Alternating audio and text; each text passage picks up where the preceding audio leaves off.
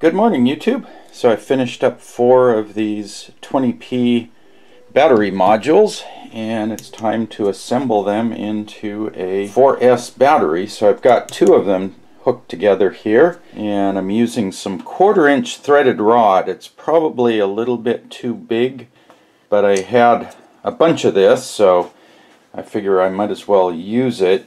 I think these holes were sized for maybe 5 or 6 mil hardware, and the 1/4-inch is just a little bit big, so I've got to run a 1/4-inch bit through the holes. It's still kind of a tight fit, so I use my nut driver to run the threaded rod through there. So there's a lot of friction with the 3D printed plastic. Time to put the next pack on here. So these are my jumper wires, or inner pack wires. So I cut these out of the same copper wire that I use for the bus wires here. Same length, 6 inches. Form the wire around that and solder a male bullet connector on each end. And that way I can just come in here, but that gives me enough room to connect up both ends.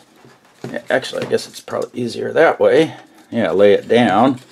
And then there's enough give in there that I can shove it together like that. And I think that makes it a lot easier to connect, because on the original design you had to take this screw out and then the screw next to it, and then put your jumper wire in and then put the screws back in. So yeah, you put your 4 spacers on, bring this up, and then I just use my nut driver to get them threaded into the next one. So anyway, I'm going to keep going on this, get this one screwed in, and then I bring my last pack number 4 in, get that one hooked up, and then I'll have a 4S battery here. This is about a 1/2 kilowatt hour. So these are the little BMS cards that I picked up, and I'm using one of these on my power shelf. But look at that. That hole and that hole line up. Here's your shared positive connection, here's your charging, and then your battery negative. So you have to bring the battery positive over here, and then you bring the battery negative from down below over to here, and then your charging leads hook up on top.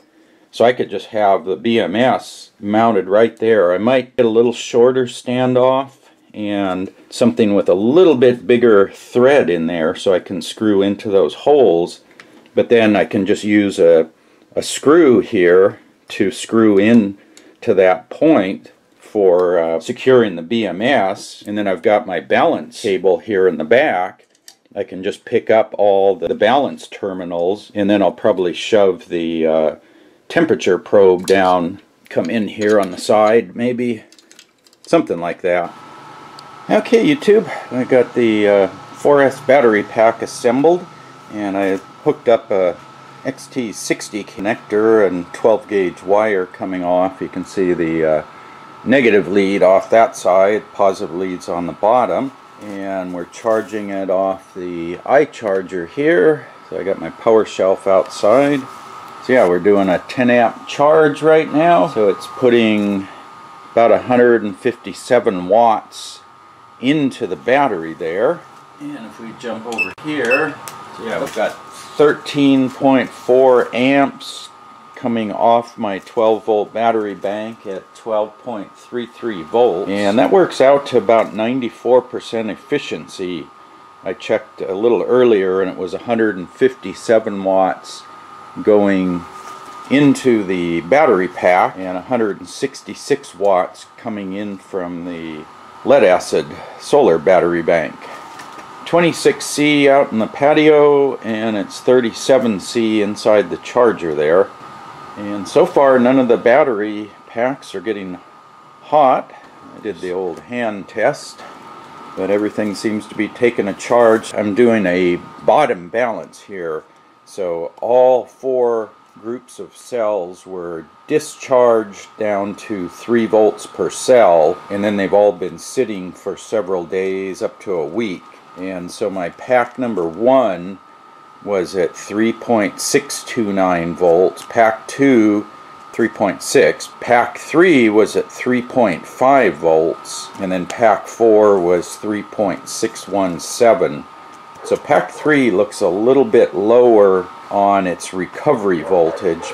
So I'm just doing a 10 amp non-balanced charge. I'm just going to take it up to full voltage, and then we'll measure the individual cell voltages. I still need to make up a balance cable, get that set up so I can plug in my meter, but I figured I would take advantage of the sun today and get a charge in.